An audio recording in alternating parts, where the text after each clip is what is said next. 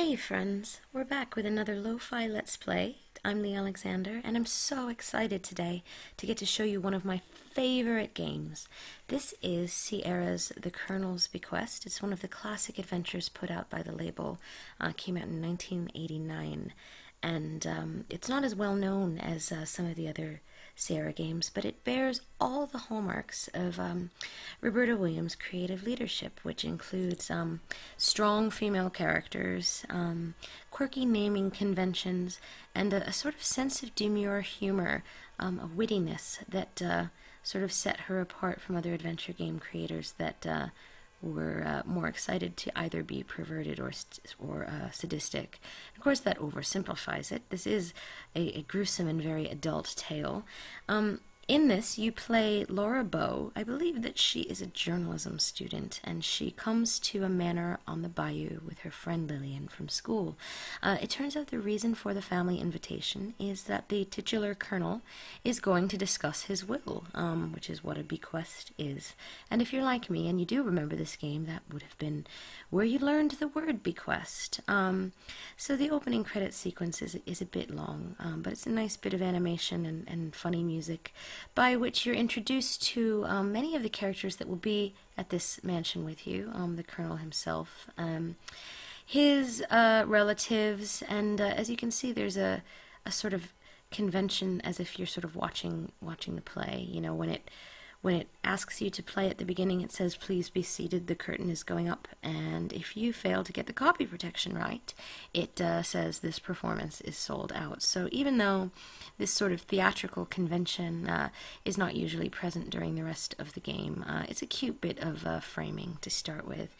Let's just let's skip this a little bit and go to the beginning of the game. As you see, this clock and this act structure is basically, the act structure is all that sort of remains of the theater framing convention, but the time is very important to note, as maybe you'll get to see as we go through this game together. So we begin at Act 1 with the chiming of 7 p.m. This is the guest room you share with Lillian. Though a bit tired looking, it seems comfortable enough. Well, that looks pretty comfortable. I think a bare dark fireplace and some cracked tiles is comfortable enough. I mean, I've never stayed in a vintage manor, have you? Our friend Lillian says, "Laura dear, please excuse me. I'm going to go freshen up in the bathroom. Why don't you explore the estate a bit?" Okay, yeah, that's sure to go well. So, unlike many of the games that I've showed you so far in the series, here you see Laura observes that everybody is acting strange. And what would Daddy do in a situation like this? So, honey, if things don't feel right, they probably aren't. Observe the situation closely, yet be unobtrusive. Okay, that's an important hint. Explore your surroundings quietly and carefully. Try to question the others without raising suspicion. Notice small details, take lots of notes, and above all, be careful. Okay, and the first thing we see Laura go ahead and do is go on and get her notebook out of her suitcase because, you know, it's the first step to any mystery. So what I was about to say before the intro continued is, unlike many of the games we've seen so far in Lo-Fi Let's Plays, the parser is very sophisticated. Most things that you could ever want to look at in the environment are accounted for by the very rich prose. The finely carved fireplaces show the craftsmanship of bygone days. Look at the painting. And above the fireplace, you notice a picture of Colonel Dijon in his younger, more vital days. On the opposite wall, you also see a picture of a little girl. Funny, the girl's eyes have a strange, hollow look to them. Well, we're off to a spooky start, but I think our dad would advise us to think a lot about what that could mean, a hollow-eyed painting on the opposite wall. So let's have a look around. So, like, here's Lillian's bed. If we try to open the suitcase, it'll say Lillian's suitcase is locked. And interestingly, the game is pretty sensitive to proximity. If I were to stand, like, right here and try to open a suitcase that's mine, it says I'm not close enough. So, have to get back and open the suitcase. And lo and behold, it's just some clothes. So why don't we move along? And as you see, I'm using the arrow keys to navigate. I prefer that for this game, as it's a little more precise than the mouse. But you can point and click too, technically. Although typing is going to be your friend in this particular game. We're friends, aren't we? Thank you so much for coming along with me. It looks as if this might have been a nursery at one time. Now it has been converted into a makeshift guest room with Ethel as its current guest. Now don't worry, luckily I'm going to keep track of all the relatives for you. Ethel is our friend Lillian's mother, and if I'm not mistaken, it's been a while since I acquainted myself with the family, but she is the Colonel's sister, I believe. Let's see. Ethel is a stylishly dressed, overly made-up older woman. Many years of hard drinking have taken their toll on her face. Toll on her, as her face is puffy and red, and her skin has wrinkled prematurely. She always seems to have a drink in her hand. You have never met her before, but Ethel is your friend Lillian's mother. Oh, okay. Well, you know, I feel for you, Ethel. Ask Ethel about herself. Can we do that? I'm not discussing myself with you, says Ethel, and there's a pleasant bit of animation. I think these are actually wonderful graphics. I like them at precisely this level of fidelity most of the time. What about, tell us about our friend Lillian. What might we learn? Lillian and I have had our ups and downs over the years, like any mother and daughter. Interesting. Ask Ethel about Henri, which is the name of the Colonel himself, who we're all here to visit and see about his will. Henry's always been a penny-pinching miser, says Ethel, and he hates people. That's why he lives way out here. Interesting. Well, you know, we could, look, Ethel, there's some things to observe, and it gives you something different every time. There's an interesting room here, but I want to be able to show you as much as possible of the mansion of Colonel Henri and of the unique mechanics of this adventure game in the time we have together today. So as we exit our bedroom, this is the back upstairs hallway of the mansion. This is quite architecturally sophisticated. There's a, let's see, a statue, 2 Greek statues. Cool, I see. Well, we can walk into the bathroom. I didn't have to type open door. And we find that just as she said she was going to freshen up, and it's still about 7 o'clock, Lillian is still in here at the moment. Hi, Laura, I'm feeling better now. That ride through the bayou had me plumb frazzled. If you need to freshen up too, I'll be done in just a bit. All right, Lillian, sure. Okay. So we see Lillian going about her business, actually in quite a detailed way, washing and drying. I feel a little creepy watching her, but let's get to know Lillian a little bit. You know, wouldn't be a horror or a mystery game without a little bit of the sinister and the voyeuristic, let's just say. Your friend Lillian Prune is a rebellious flapper. I think this is set in the 20s or the 30s, probably the 20s, because I think that was when there were flappers. Like you, she is 20 years old, but unlike you, she has been known to hang out in speakeasies, smoke, and run around with several young men. She is assertive and outgoing to the point of obnoxiousness, but underneath it all, you believe her to be a lonely, insecure girl. Personally, I don't think there's much wrong with being assertive and outgoing, but I think it's nice that Laura feels kindly toward her friend Lillian anyway. So Lillian now leaves the bathroom in her fancy flapper dress. And why don't we have a look around ourselves? Now, just as an example of the sense of humor of Roberta Williams, which set her apart from some of her colleagues at Sierra, if I were to want to use the toilet, excuse us, it says, and immediately you'll see the game sort of cut away, slam the door. Well, did you think this was Leisure Suit Larry? Which is, of course, a reference to another game that was out at the time. So that was a little bit of Roberta Williams' humor and tone. So now we see Laura automatically goes to wash her hands. Very, you know, hygienic and conscientious young lady. What if we were to decide to freshen up a bit? You know, I think that when I'm in strange mansions, what I like to do is take a shower. So as you see, you do feel a bit grimy. Now, if you have sensitive eyes and naked pixel bodies offend you, you might want to avert them now, because actually Miss Laura strips fully down and enters the shower in a very bit of Hitchcockian framing. We see a figure enter and a shadowy knife plunges through the curtain.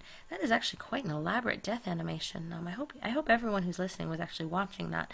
Didn't Alfred teach you anything, Alfred Hitchcock? No, I guess not. Luckily, I have a save there, you know, just so we can go back to how things were in the days before we took a shower. Just let's look at the waste basket. Oops. Sorry. Look, wastebasket. You see a waste-based paper basket near the sink. Look in waste paper basket. Currently, it is empty, and this game gives you all kinds of important words like currently.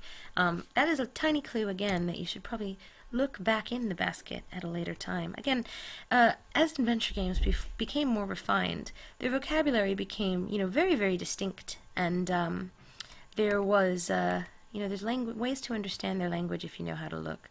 Now, we can assume that Lillian has gone back in her room. Let's go and see if she's available now. If you ask me, I don't think she has any. Here's Ethel shaking her handkerchief, and, oh, hello, dear. It looks like they are going to stop talking as soon as I enter the room. Talk to Lillian. Hey, Lillian, want to hang out because I came on this family vacation with you?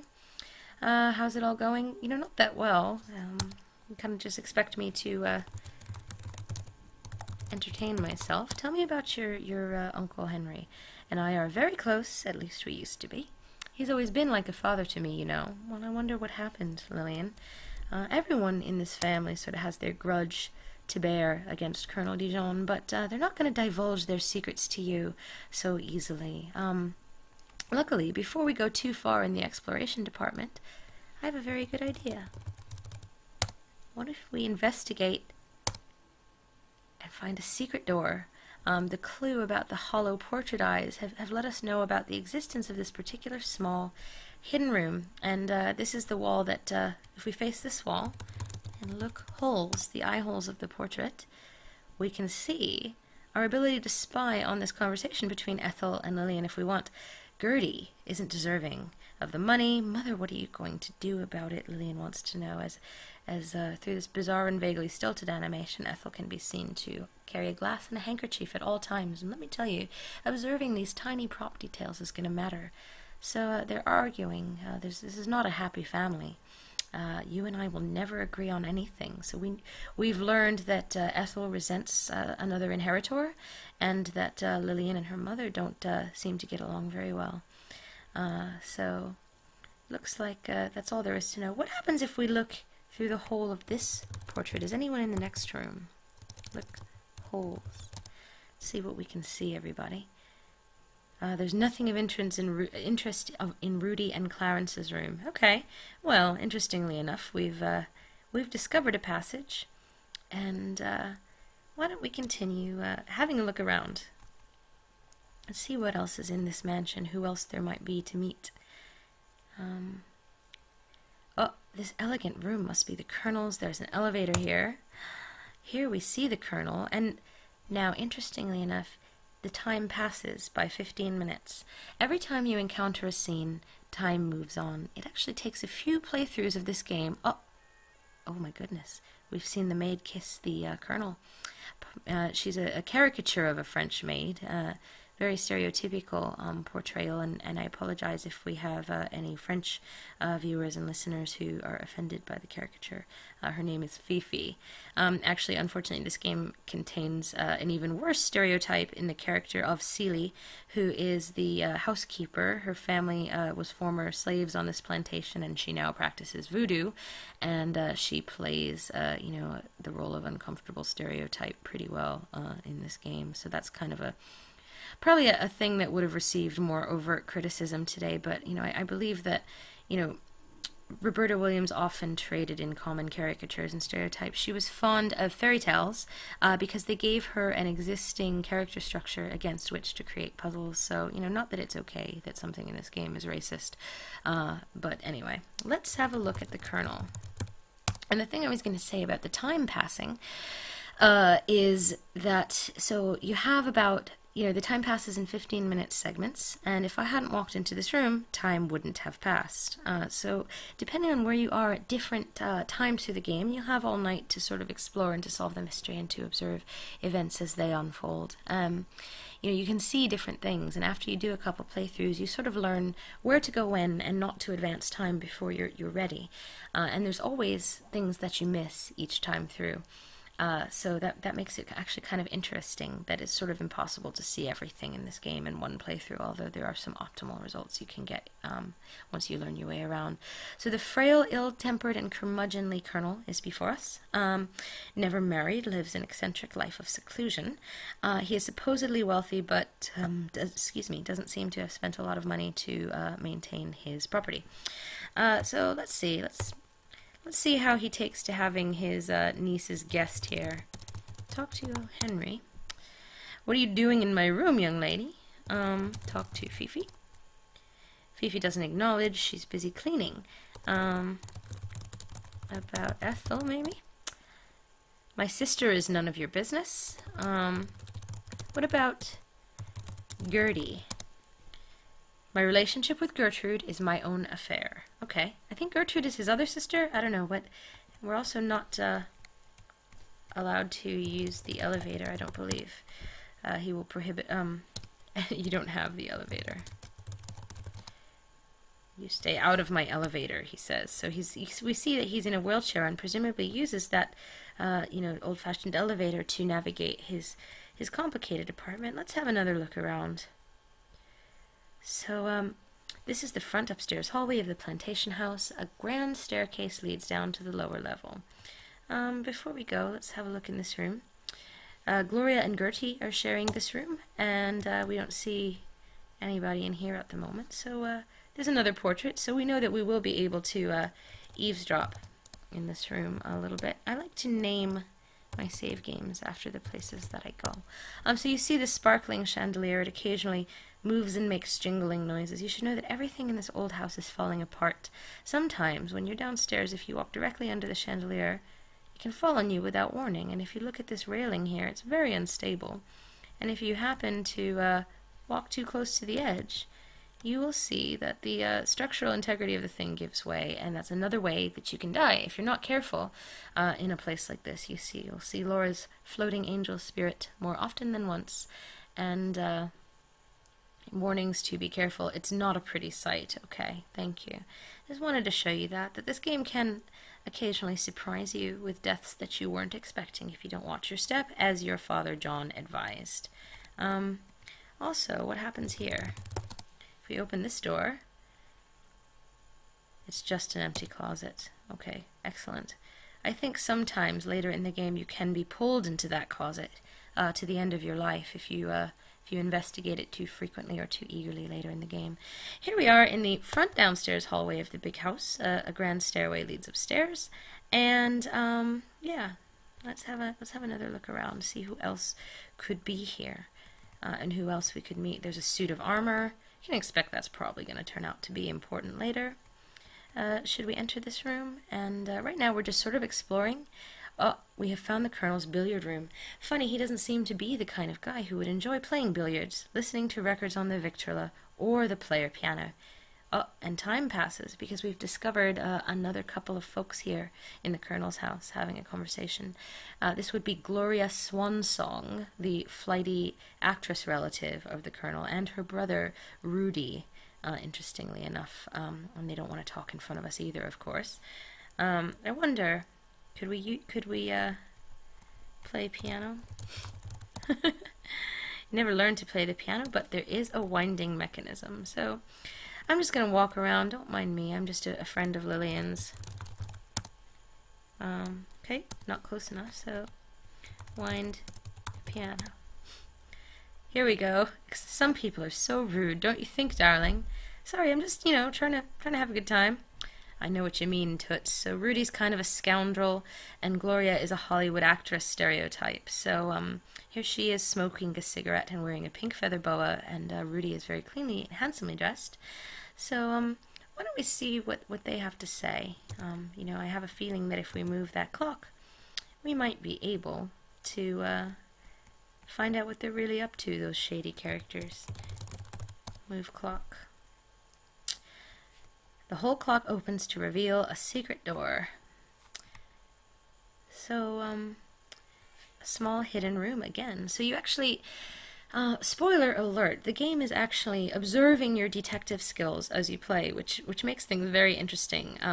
You'll get points and credit for being able to notice things like discarded objects or clues at the scenes of the various crimes, and just because we won't get there on today's playthrough, I'd like to let you know that we will find some dead bodies as this game progresses, and the body count will increase until we have to ourselves find out who the killer is or be killed ourselves. Rudy is complaining that Uncle Henry's a miser. Gloria would like to know how rich Uncle Henry is. He's worth at least a couple mil. Look at that smarmy Rudy face and those expressive Rudy eyebrows. One of my favorite childhood memories was laughing at his overly sincere and villainous expression. Gloria also wonders why none of the Colonel's money has gone to the maintenance of the place, but they both suspect the French maid of maybe engineering an affair with Uncle Henry in order to get at his money. She practically has him wound around her little finger, darling. It's disgusting. So, yeah, we see them talk, and Gloria has a cigarette holder and some classic gloves. She's based on a famous actress, obviously. And now we find out what Gloria needs to figure out what to do about Clarence. I've decided to break up with Clarence.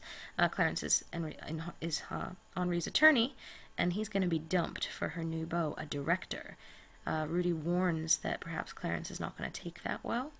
So, again, the early acts of the game are all about eavesdropping and learning the motives of the different characters and who you like and who do you think is suspicious. Do you think that we've met the killer so far in our early mansion ramblings? Rudy's going to retire to his room, so often when you spy, you find out where people are going and where you can find them again if you want to kind of stalk them and be a very creepy house guest who just kind of pries around. So we could go and talk to Gloria some more. So, even though, this game is a little bit quaint and the characters are stereotypes that are sometimes offensive, I still think this game is incredibly worth playing. It's rich with amazing detail. It can be scary at times, and the acumen that it takes to actually solve the puzzles to an extent that satisfies the game requirements is significant. So, you feel rewarded for your powers of observation, and you will generally have to play through this game a few times before you learn everything, and you can get to the end feeling very smart, only to find, that you missed some things. I am interested in some point in the future doing a longer Let's Play of this game, perhaps even a live stream or a marathon, maybe for a charitable cause or something. So if you would be interested in seeing more of the Colonel's Bequest, please do let me know, because as we're starting to move into the late 80s with this series, I'm going to be looking at some games, both great and small, trying to avoid the big hits in the hopes of showing you something new. But, as these games get less museum curiosity and more, relatable and historical, I'd really like to hear more from you guys about which ones you're interested in me spending more time on. So let's finish our time together here as we see Gloria Swansong confront Dr. Wilbur. She has some kind of secret as the fireplace roars and crackles in the background. So yeah, thank you so much for spending the time to explore the Colonel's mansion with me in one of what I think is one of the best adventure games of all time, and certainly one of my favorites. And I hope you have the chance to try this game out for yourself. It's available through many Sierra collections that were released over the years, and I'm not sure the legality of emulation. You should look into that before you emulate it, but that is, let's say, possible to do. Anyway, I feel grateful to Ken and Roberta for work like this, and just defining experiences of my childhood like this game. So thank you so much for coming along today, and I hope to hear from you. You can subscribe to my YouTube channel if you enjoy these videos, and if you are watching this video through my YouTube channel, be sure to visit the Lo-Fi Let's Play tag on Rock Paper Shotgun for usually a post with some additional analysis and commentary from me. I appreciate having you along for these sort of special journeys back in time, and I hope you're not too scared by this mansion. Maybe if you get a little further, you will be. Take care. Bye-bye.